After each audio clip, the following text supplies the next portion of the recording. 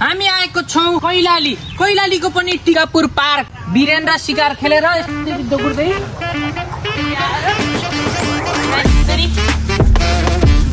बस्ने ठाउँ माछा मार्ने ठाउँ विश्राम गर्ने ओ अच्छा फाइनल्ली अनि यसै गरी हामी कर्णालीलाई पछाडि छोडेर ओ फाइनल्ली त हुनुहुन्छ। अनि यो चाहिँ हाम्रो ल बाई बाई। यहाँदेखि अब हाम्रो लुम्बिनी प्रदेश सुरु हुन्छ। यत्रो हेर्नुहोस् यो यहाँ यसो टिकटक बनायो अनि अहिले गाडी लिएर सुई अगाडि गयो उहाँ डाँडा पारी।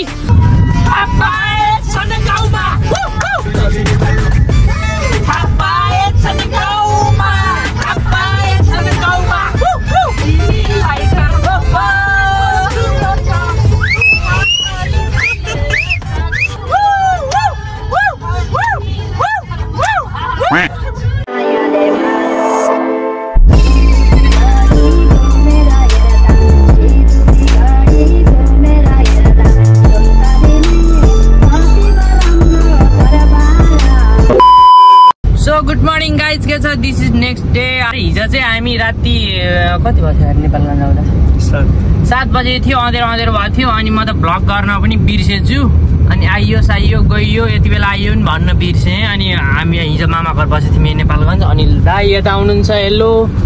अनि अनिल दाइसँग भेटेर आज बिहान हामी अहिले 11 बजे 10 बजीसम्म त सुत्दा ठिक्क भयो। 11 बजे भर्खरै अब यहाँदेखि हामी मामाको गाडी लिगेर अब यहाँदेखि कता घुमाउने अनिल दाइको जिम्मा हो। यहाँदेखि अनिल दाइ यहाँ आऊ, त्यसपछि पश्चिम सब घुमाउने जिम्मा मेरो भन्नु थियो नि त। त्यही भएर के हाँस्न त साँच्चीको भएको कुरा हो कि नै यो। बिहानै उठेर 10 बजे नुहाएर 10 बजे बिहानै उठेर नुहाइधुवाइ गरेर कपडा सपडा चेन्ज गरेर गम्री त हेर्नुहोस् यो नेपालगञ्जमा यति धेरै गम्री छ। त्यही पनि ज्याकेट लाएर हिँडेछौँ हामी। अहिले अझै नेपालगञ्ज भित्रै छौँ। यहाँदेखि सिधा हामी कहाँ जाने अरे अनिललाई? यहाँबाट कोठियाघाट टिकापुर हुँदै अनि चिसापानी हुँदै अनि बर्दिया नेसनल पार्क जाने हो। त्यसपछि अब घुम्दै जाम, कहाँ पुगिन्छ, कहाँ हुन्छ हाम्रो आजको बसोबास।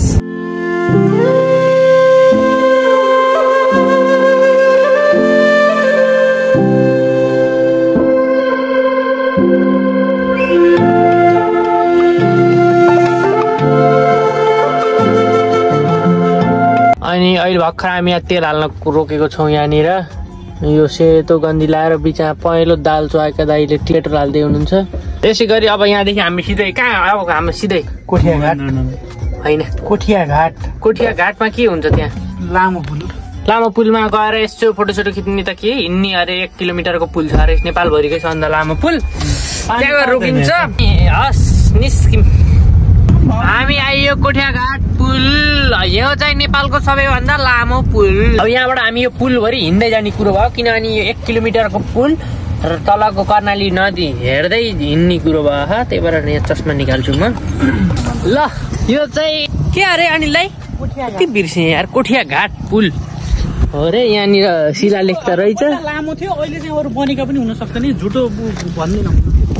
रहेछ। यो नदी त डेन्जर छ है। यो मात्र नदी हो र यहाँबाट उता पनि छ कि यो त टुक्रिएर आयो। ए त्यस्तो ल। अनि हामी अझै कहाँ घुम्न बल्ल त 1 दिन भयो, 3 दिनको घुमायो हाम्रो एउटै भ्लगमा समेट्छु मैले। पौडी खेल्ने कि त गर्मी नि भयो पागल। यहाँ त गोही आउँछ नि, यहाँ त खेल्ने होइन, गोही नआउनेतिर खेल्ने कि उता छेउतिर। फाइनल्ली 1 किलोमिटर हिँडेर हाम्रो गाडी देखेछ उहाँ। हाम्रो ड्राइभर दाइ गएर पहिल्यै सुत्नु भयो होला। पसिनाले भतक्कै भयो होइन, पसिना भयो। अनि त्यसलाई एउटा फोटो खिच्दिन भने मैले, राम्रो खिच्दिन भने आशिषलाई भने फोटो खिच्दिन। 10वटा खिच्थेँ, एउटा पनि अलिअलि एउटा राम्रो आयो। झन्डाको आधी मन्डो आएन, त्यही पनि काम चलाउँछु मैले। अनि ठिकै छ। अब राजापुर अरे यहाँदेखि 1 किलोमिटर हिँडाले अनिल दाइले। 1 किलो होइन, 1015 मिटर 1015 मिटर हिँडाले अनिल दाइले। ठिकै छ। अब घुमाएको अरे त हामीलाई। फाइनल्ली फेरि आधा 1 घन्टाको सुताएपछि अनि भर्खरै टिकापुर पार्क आइयो। यो ठाउँ चाहिँ कोइलालीमै पर्दो रहेछ। हामी कतिवटा जिल्ला काट्यो आज? तीनवटा जिल्ला काटेर अहिले भर्खरै यो टिकापुर भन्ने ठाउँमा, कोइलालीको टिकापुर भन्ने ठाउँमा पार्कमा जाँदैछौँ। अनि यहाँ यसो भुलेर फोटासोटा खिचेर पार्कमा यसो घुमघाम गरेर केही खाजासाजा खाएर हुन्छ कि के हुन्छ। अनि हामी उतातिर लागिन्छ। निदा आएछु कि एकछिनमा झप्प यस्तो नि अहिले निद्रा लैरहेको मलाई। अब पार्क आयो भने उठ्न पर्यो गरेर फेरि ल हामीले गाडी भर्खर यहाँ पार्किङ गरेर अब हामी यो टिकापुर के अरे अनिललाई कैलाली टिकापुर पार्क आएर अब यसो घुम्दैछौँ। अनि अब हामी फेरि यहाँ गेटबाट 2-3टा गेटबाट छिर्यो। यो हाम्रो आखिरी गेट हो। यसको हिस्ट्री थाहा कि नि? केही थाहा छैन मैले। यो के अरे कैलालीको टिकापुर पार्क हो। वीरेन्द्र राजाले आफूलाई बस्नलाई बनाएको एउटा यो ठाउँ हो कि वीरेन्द्र कहिले यता सिका खेल्न आउँथ्यो नि त। पार्क जो बनाइदियो पार्कै बनाइदियो। पछि पार्क बनायो घर बनायो त्यहाँ रिसोर्ट। घर पनि छ वीरेन्द्रको घर जस्तो बनाएको क्या। अच्छा त राम्रो हुन्छ कि यहाँ ठाउँ चाहिँ। वाउ यसको बारेमा केही एक्सप्लेनेसन? राजा वीरेन्द्र शिकार खेलेर आएर यहाँ बस्थे कि विश्राम गर्ने रहेछ। विश्राम ओ अच्छा हामी यस्तो ठाउँमा आइयो। अरे यो त खरको छानो रहेछ। यस्तो खरको छानाको नि त यस्तो राम्रो घर हुने रहेछ घर हाम्रो गाउँतिर। टिन भनेको नि जसले टिन लाखन ओडाले टिन देख। यो त खर र काठको मात्रै रहेछ यार। अलिअलि रहेछ यो त तर धेरै राम्रो हो यो त एकदम हरिबो। हामी आएको छौँ कैलालीको पनि टिकापुरको के पार्क अरे अनिल दाइ? यो टिकापुर पार्क। टिकापुर यो के गरेको स्पेसल के अरे यहाँको? वीरेन्द्र शिकार खेलेर यसरी दगुर्दै आएर यहाँ यसरी बस्ने ठाउँ होइन। अनि सुत्ने ठाउँ फेरि उहाँ वीरेन्द्रको शिकार खेलेर गएर सुत्ने घर हो। त्यो चाहिँ जुम गरेर देखाइदिन आग्रह गर्दछु क्यामेराम्यानज्यूलाई। त्यही हो। अनि यहाँको हाम्रो गाइड दाइ फेरि यता आउनुहुन्छ। उहाँलाई पनि यसो जुम गरिदिन आग्रह गर्दछु। अनि म चाहिँ यसो कसरी शिकार खेल्छन् भनेर शिकार खेल्न एकदम इच्छुक छु। तर शिकार खेलाउन मलाई कसैले सिकाएन। शिकार खेल्न खोलो पनि रहेछ यहाँ चाहिँ। हामीले माछा मार्न पनि सक्छौँ। खोलो पनि छ यहाँ। अनि माछा पनि छन्। माछा पनि देख्न सक्छौ। पानी नभएर मात्रै हो। अनि यहाँ माछा हुन्छ यस्तै गरेर यहाँ खोलामा माछा मार्ने। यहाँ अजिङ्गर पनि आउन सक्छन्। उता खालि खोलो कता जाम। अब हामी माछा मार्न जान्छौँ। वीरेन्द्र राजाले माछा मार्ने ठाउँमा गइन्छ। अब हामी बाघ मार्छ। अब अनिलले भनेअनुसार माछा मार्नलाई वीरेन्द्र राजाले बाघ मारेर फेरि माछा सितन के बाघको मासुसित त सितन अलि छुट्टै चाहियो नि त। माछा मार्न जाने माछा मारेर खान्थे नि त। त्यो तिनी माछा मार्ने ठाउँमा के बोले त्यहीँ जाँदैछौँ। अनि कर्णाली जानै छ आजै हो जाने। अब कहिले के हुन्छ सब भ्लग त यसैमा देख्नुहुन्छ तपाईँले। हामी जहिले गए पनि मैले यही भ्लगमा जोडेर काटकुट पारेर देखाइहाल्छु। हस् त खोलो सानालाई पनि 2-3टा गेट फेरि पार गर्दैछौँ हामीले। यहाँबाट गाडी जान पाइँदैन। त्यस्तै ला यो देख्दाखेरि यसरी चढेर जाने रहेछ। यहाँ चाहिँ यसरी माछा मार्ने ठाउँ हो। अनिललाई जान माछा मार्ने ठाउँ हेर्न म अनि जान्छु सर। लाइफमा फर्स्ट टाइम कर्णाली नदीको पानी पनि छोएँ मैले। अब यसले मुख धुन्छु धुन मिल्छ मजाले। केही हुन्न खोलाको पानी त बगेर जान्छ। फेरि झरो लाग्यो त्यहाँबाट। ल हामी भर्खर वीरेन्द्रले माछा मार्ने खोलो पनि हेरेर आइयो। अब अनिलले के देखाउन चाहनुहुन्छ? पसिनै पसिना भयो त्यो खोला गएर नि हेर्नु है। पसिनै पसिना भयो पुरै। यो पिकनिक स्पोट रहेछ। अनिलाई भोलि हुन्छ कसरी एडिट गर्ने यार। ओए राजा समाल 2 1 त राजा समाल मेनै भयो। यहाँ भित्र जाम न टिकटक बनाम। ओहो नि अझ नाचेर बनाएका त्यहाँ ऊ। ल हामी यो दोस्रो घरमा आइयो। शिकार खेलेर उता नहटे पार यता आउने कि यता नजिक भयो पार यता आउने ठाउँ हो। बाघले लहट्यो हुन्छ त सिटै ढोका। त्यस्तो बाजी हो। फुलै छैन त के टिप्ने हो रे। यो घर चाबी त नयाँ मोडलकै रहेछ भनेपछि यो पुरानो लागेको चाबी होइन। केही छैन त यहाँ त।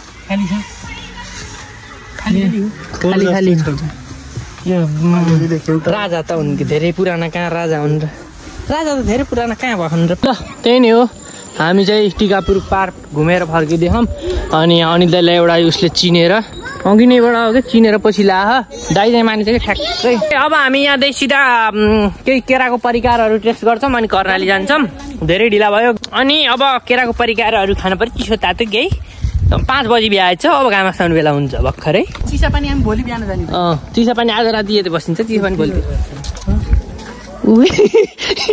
अनिल दाइ के गरिरहेको नि यहाँ आशिषले देखाइदिएको है मलाई चाहिँ जुम्रा हेरेको मुला आशिषले देखाइदिएको मलाई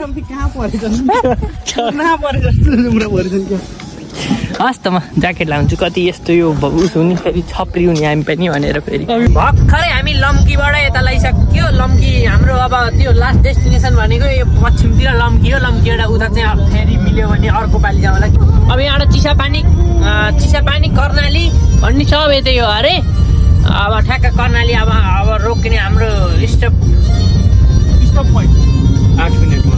पोइन्ट चिसापानी हो कर्णाली गएर चोपटो किन्छ अनि त्यहाँबाट सिधै हामी बर्दिया नेसनल पार्क गएर रोकिन्छ अब यहाँबाट धेरै टाढा छैन 5-10 मिनटको बाटो हो अरे त्यसपछि त सुई किने हो अनि हामी भोलि चाहिँ आज नेपालगञ्जै बसेर आज नेपालगञ्ज मामाकोमै बसेर भोलि त्यहाँबाट बाइक लिएर हामी भोलि बिहानै 5 बजे उठेर फेरि उता स्वर्गद्वारी हुँदै अर्घाखाँचीको त्यो अफरोड हुँदै अर्घाखाँची स्वर्गद्वारी हुँदै प्युठानको त्यो अफरोड हुँदै अर्घाखाँची जाने प्लान छ म अनिल दाइ र आशिष त्यसको चाहिँ भोलि अर्को ब्लगमा हेरौँला अहिले चाहिँ पहिला कर्णाली जाम चिसापानी जाम अनि त्यो माछाको आइटमहरू र चिया खाम तत्त छुरुप चिया खाम चिया नखाएर होला कस्तो अर्कै भयो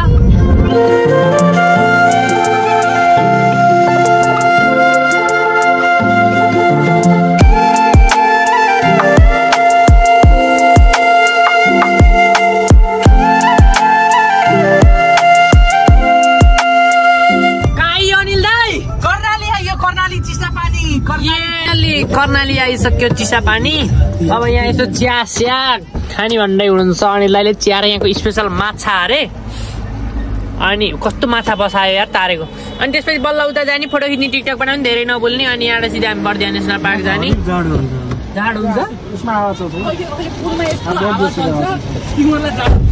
ल पहिला झरौँ अनि बाइक हिँडेर पछि गरौँ ल फाइनल्ली हामी त्यहाँ माछा साछा चिया स्या सब खाएर यता कर्णालीमा फोटोसोटो टिकटक बनाउनलाई यता आइसक्यौँ हामीहरू अनि के भयो भने टिकटक बनाउनलाई आएको टिकटक बनाउनलाई चाहिँ अर्को मेरो एन्ड्रोइड मोबाइलमा सङहरू मैले धेरै डाउनलोड गरेर ल्याएको थिएँ त्यो मोबाइल फेरि गाडीमै छुटेछ गाडी चाहिँ उही छ अनि दाइले अझै नास्ता खाँदै हुनुहुन्छ हामीलाई हतार हुन्छ फेरि रात पऱ्यो भने राम्रो फोटो भिडियो आउँदैन भनेर हामी आशिष र म पहिले निस्केर आएको थियो अनि यसै गरी हामी कर्णालीलाई पछाडि छोडेर 1 किलोमिटरको पुललाई हामी तार गर्दैछौँ यो त 1 किलोमिटर होइन क्या यत्रो हेर्नुहोस् यो यहाँ यस्तो टिकटक बनाइयो अनि दाइले गाडी लिएर सुई अगाडि गयो उहाँ डाँडा पारी अनि हामी फेरि यस्तो टिकटक बनाउँदा अलिअलि टाइम त लागिहाल्ने भयो क्या ल हस् अनि अब गएर फेरि उता बर्दिया नेसनल पार्क घुम्न हो त्यही भएर रात पऱ्यो ढिला भयो फेरि गेट लगाइदिन्छन् अरे गेट लगाए पनि गेट बाहिर भयो भने फोटो खिचेर जानु पर्यो यहाँसम्म आएपछि त यत्न आएपछि फर्किने कुरो भएन यत्तिकै भएन त्यही भएर अब यहाँदेखि हामी लुम्बिनी प्रदेशमा के गर्छौँ छिरियो त्यही भएर अब यो लुम्बिनी प्रदेश छिर्ने बेला यो कर्णाली पुल एउटा फोटो यता फर्केर हानिन्छ त्यसपछि हामी टाप खिन्छ अनिलाईको गाली खाइन्छ केही छैन कति बेर कुरै राम्रो भिडियो फोटो केही नि भयो छैन तर खिच्नलाई अलिकति खिच्छ आधा 1 दर्जन जति हस् धेरै घुम्यौँ आज थाक्यो त्यही हो भोलि फेरि बिहान उठेर बाइकमा चाकमा ठेला परुन् जति फेरि बाइक चलाउनु 400 किलोमिटर ल के भयो किन रिसेर ठोडो पसार्न अनि तिमी बर्दिया जाने होइन भने यहाँ अझै 1 घन्टा कुर्छौ हामी उता गएर यहाँ त रोक्नै दिन्न होइन यदि बर्दिया जाने हो भने चाहिँ छिटो हिँड्नु पर्छ जाम त्यसो ल बाई बाई यहाँदेखि अब हाम्रो लुम्बिनी प्रदेश सुरु हुन्छ